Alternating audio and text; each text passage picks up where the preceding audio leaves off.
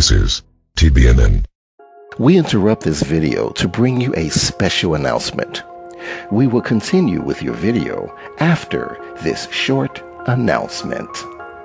There is a massive boycott with YouTube and its advertisers happening right now. This boycott threatens our existence, as well as the entire YouTube channel database. You can do a search on Google to confirm this boycott.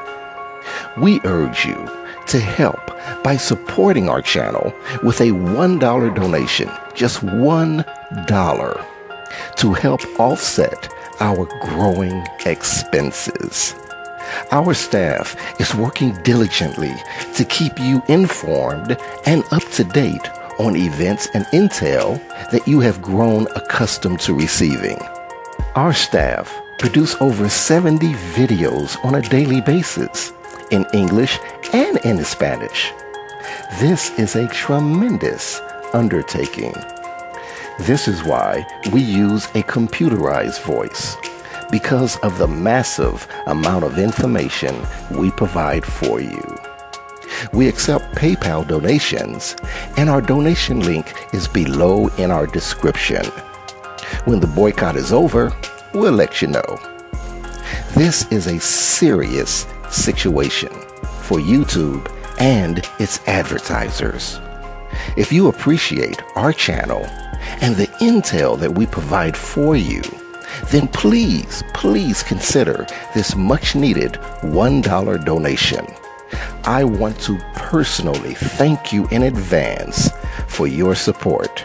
And now, here is your scheduled video. Trump signs bill allowing vets to turn to the private sector to reduce wait times. By Kim Smith. President Donald Trump took another step toward ensuring that the country's veterans can receive health care when they need it. On Wednesday, the president signed legislation that temporarily expands a program at the Department of Veterans Affairs that allows patients to seek care from private doctors if they opt to bypass the VA's broken system. The Veterans Choice Improvement Act allows the VA to continue operating its choice program beyond the August 7 expiration date, ABC News reported. The program will now operate until funding for it runs out, which is expected early next year. The extension allows VA Secretary David Shulkin time to develop a plan that allows veterans the ability to seek medical care outside of Virginia.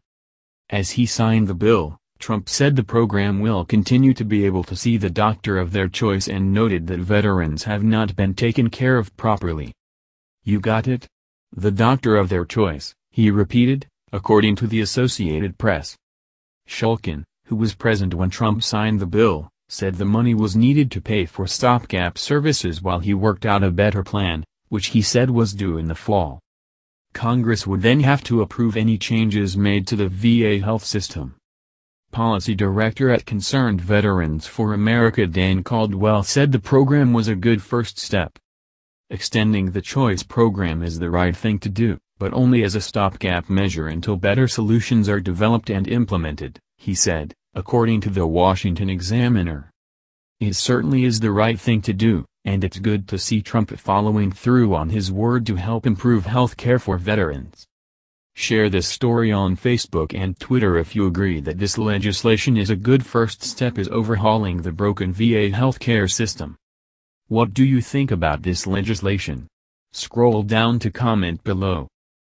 That's the news. Join us here every day. Be sure to subscribe and click the bell. See you next time. This is TBNN.